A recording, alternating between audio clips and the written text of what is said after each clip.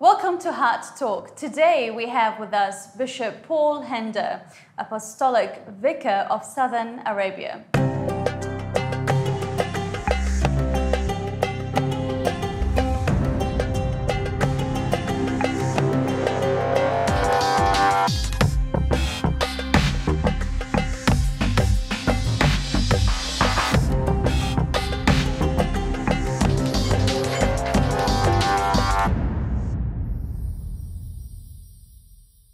Bishop Paul Hinder, welcome to Heart Talk. So lovely to have you here, and thanks for spending time with us. It's my pleasure too. Bishop, it's so lovely to have you here, and I'm sure a lot of people are looking forward to getting to know you a lot more. Can you firstly, though, go back a few years when you were still a child, and I believe that you grew up in Switzerland. Tell me a bit about, what were the highlights there? Well, I was born in midst of the war, the big war in 42. Of course, I can't remember the war as such, except the time immediately afterwards. I was born in a family, very simple conditions, farmers' family. We had a few cows and what we needed for our life, but very, very simple. I was the last of 4 sons. I have no sister. The highlights, I would say, as a child were, first of all, I liked to go to school, elementary school. I was waiting at the end of the holidays that I could go back to the school. And that was a good time. Also, we had different teachers in a few time. But I remember the elementary school really with fond memories. Back home, we were, I would say, what we would call nowadays a good Catholic family, not exaggerating, but practicing. We were rather far away from the church. That means we had to go, especially at that time, very often on foot, 1 hour to go to the Mass. And the school was in another direction. That means normally during the week we couldn't go that. Back home, the lifestyle was, as I said, simple. The eating was good, but simple. I had, as it was the custom at that time, in the free time to work. We had little time for games and so on.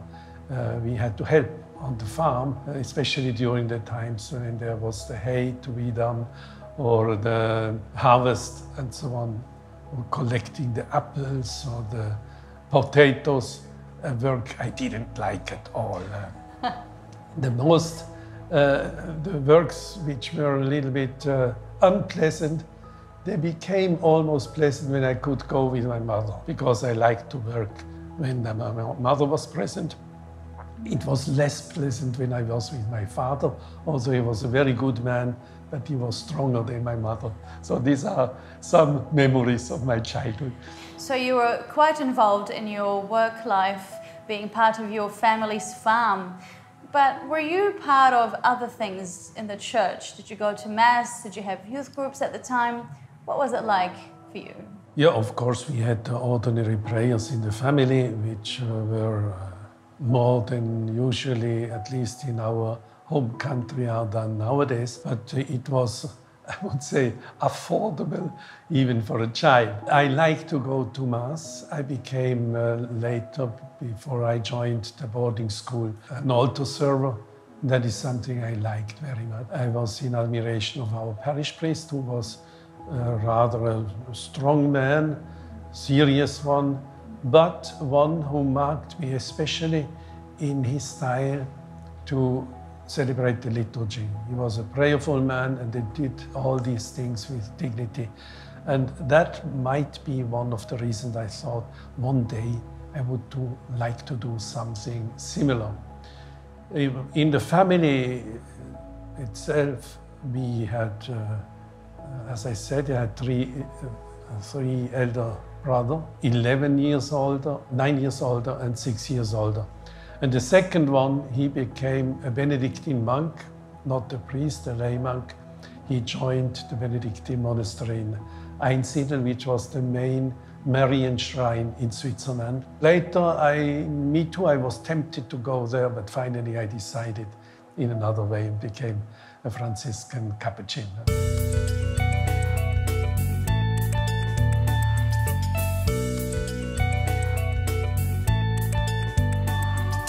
It must have been really exciting to enter the seminary at the time. For the seminary, you know, we had what maybe in other countries would be called something like a minor seminary.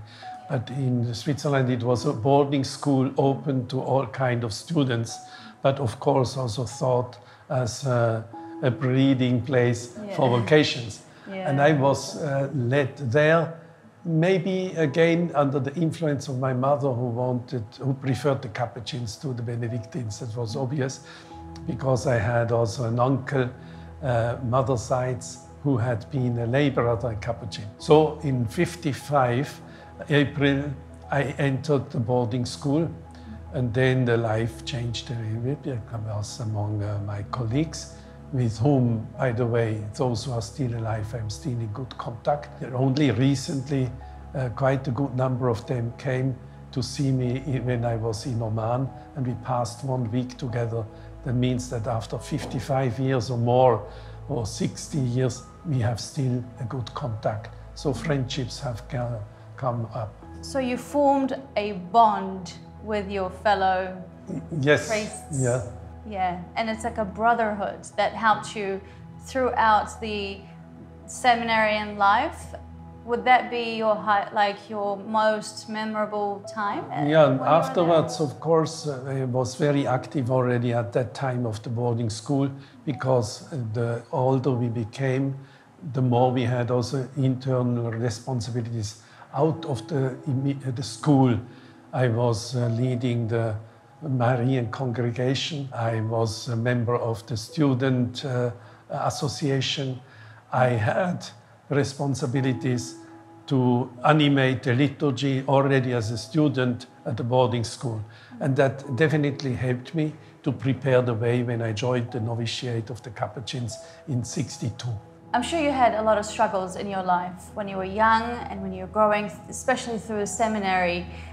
Can you recall maybe a significant one that you went through, and how did that affect your life? Yes, of course, but I would say the main struggles came later. Oh, but really? At that time, of course, as an adolescent, you have the problems. Yeah. We were not in a world which was completely like a monastery. But of course, it was already a clearly regulated life. And the conflicts were more on the order of respecting the authority. I had some difficulties with my professors, and the professors had some difficulties with me. But there's, for example, a very important incident which may be worth it to tell it even here in this place as an example how things can change. I had a very bad relationship with the Professor Capuchin who taught French, and I was opposing and so on, and every now and then I was chased away from the class out of the back room. Of course, I had to go to apologize. It happened after 1 year or maybe more, that one day before before the Easter holidays, when we had a break in the study hours, this Capuchin again came, and when I came out, he was there. I thought, what have I done again? Then he came to see me and said, look, Paul, I did misunderstand you. After Easter, we'll continue in a different way. And I was so impressed that an authority could apologize to this bad behaving student. And it changed completely our relationship. We had no more a serious problem, and he even became later my confessor. So that had me taught for my own life, you should never give up, and you don't lose authority if you have the courage to apologize if you feel you have behaved in a wrong way. Because how do you think Jesus helped you overcome that struggle And where was he? Yeah, of course I was practicing in Norway. At that time, of course, we had every day the Mass at the boarding school internally. That was, by the way, something wonderful compared to back home, where because of the geographical situation of our home, we didn't have this possibility. So I was struggling. I had also a spiritual director to whom I opened my problems as a young boy or then an adolescent man. That helped me a lot also in the personal prayer then to go forward. Bp.Paul, can you tell me about a time when you had a turning point in your life where Jesus revealed himself to you, or you had an encounter with God that really turned you upside down, that drew you closer to Christ? In my life, there were not these significant moments where I can say, that was it. There was rather a process. Of course, there were moments where I felt, that is now the right way, where I felt the presence of the Lord in my life. But it was not what many others have. They can say, on the 22nd April 57, that was the moment of the turning point. Yeah. I don't have such a precise date. It was more a whole process throughout the years with significant moments, yes, but they are not dramatic, I would say. Of course, the day I decided to join the Capuchins instead of the Benedictines, that was an important point, I would say. Then when I joined the novitiate, that was really a moment hard also for my family. I remember my father was a strong man, a farmer, and more with the cows than feeling. When I said goodbye before going to the novitiate, I saw how the tears came down his eyes. It was a heartbreaking moment where I could feel, oh, this hard man, he loved me and he will miss me. But then when I was the first year in the Capuchin order as a novice, that was for me a good time. We were, at that time, we started as 15 novices and ended up with 12, which was at that time an extraordinary number. The problems came later. Afterwards, I had for the philosophy, the theological studies, and that went well. I was ordained priest in '67. It was a wonderful time. I liked to study theology, and then the life began.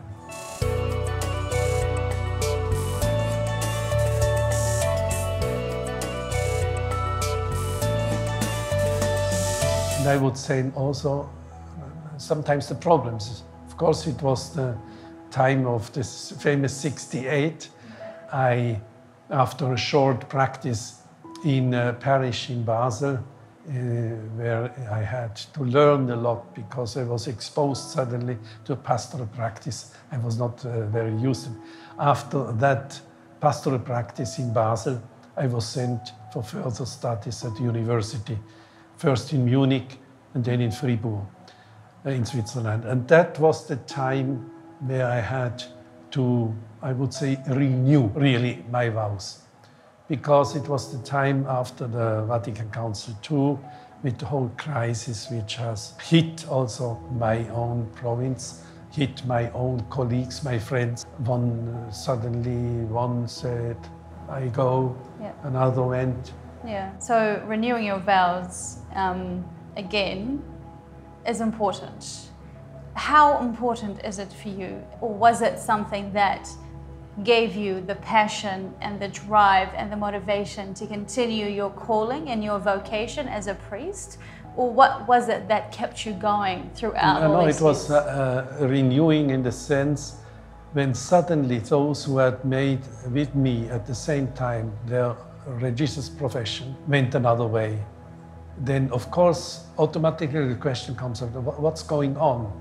And what about me? Why do I remain? Why do I can't follow him? I had never the intention to leave, but it was a struggle because among those who left were among my best friends. And so I felt also a little bit lonesome. Huh? And that was the moment I had to deepen my own vocation and to, in that sense, to renew what previously I had done with a kind of enthusiasm of the young years.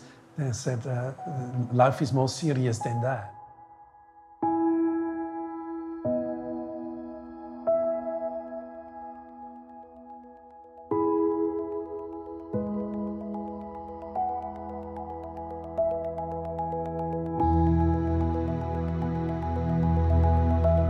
Pope Francis is popular, as we know. He's influential. He's influential in the Christian media and in the secular media. And he's, like I said, he's really well known. So what do you really think about Pope Francis? First of all, I like him. And I met him, of course, more than once, also in a private audience. What was that moment like? Yeah, it was what struck me is his simplicity. But I experienced it also with Pope Benedict XVI. But of course, he has another style in a very uncomplicated communication with the people. Huh? Yes. And I think that is what attracts also the faithful. That they feel he knows it himself, that he is not perfect, I am not perfect, and he has no shame to say, I need your help, I'm not perfect.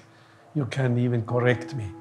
And I think, again, I come back to the example I said before, an authority who admits that it is not perfect, is getting more authority. Yeah. And I think that's something which is happening a little bit with him. As far as I can see, he's very, very well estimated. For example, also among the Muslims I'm meeting all the time, they are very impressed by this figure. And how much does he attract people to become Christians? I think that this is difficult to say, because I'm always a little bit an enemy of this statistic, counting the numbers, because evangelization is something, it's not only a question of figures, it's a question how a message is entering the ground like any irrigation water. And that's important.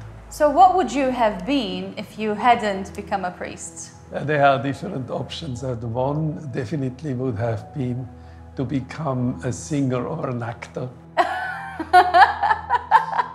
Fabulous! Because actually already during the boarding school I had special formation for my voice, for singing.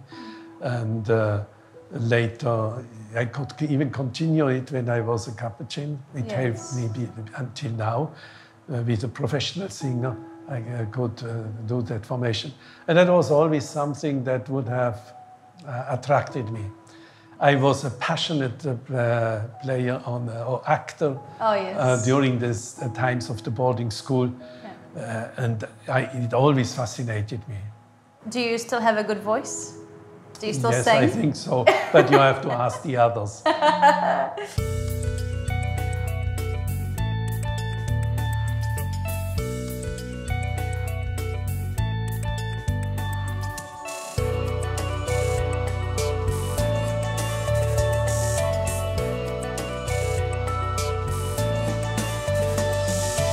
Bishop Paul, thank you so much for spending time with us here at Shalom World TV. It's been such a pleasure to have a chat to you, and I'm sure a lot of our viewers, all of our viewers, have been enriched by what you've told us. And I would like to just conclude our Heart Talk program today with your prayer and blessing.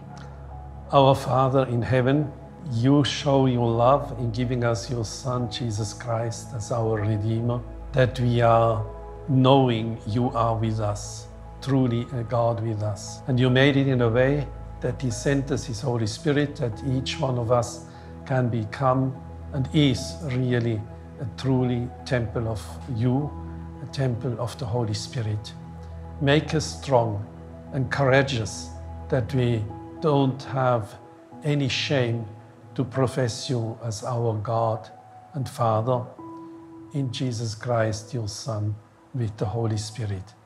Make us true witnesses of your love wherever we are, and such a way messengers of peace and mutual understanding in our own environment and wherever we have the possibility to influence in such a way the life of the society. Let us ask this through Jesus Christ, our Lord, who lives and reigns with you in the unity of the Holy Spirit, forever and ever. Amen. The Lord be with you, and may Almighty God bless you and keep you, the Father, and the Son, and the Holy Spirit. Amen. Amen. Thank you, Bishop Paul. Welcome. Such a pleasure.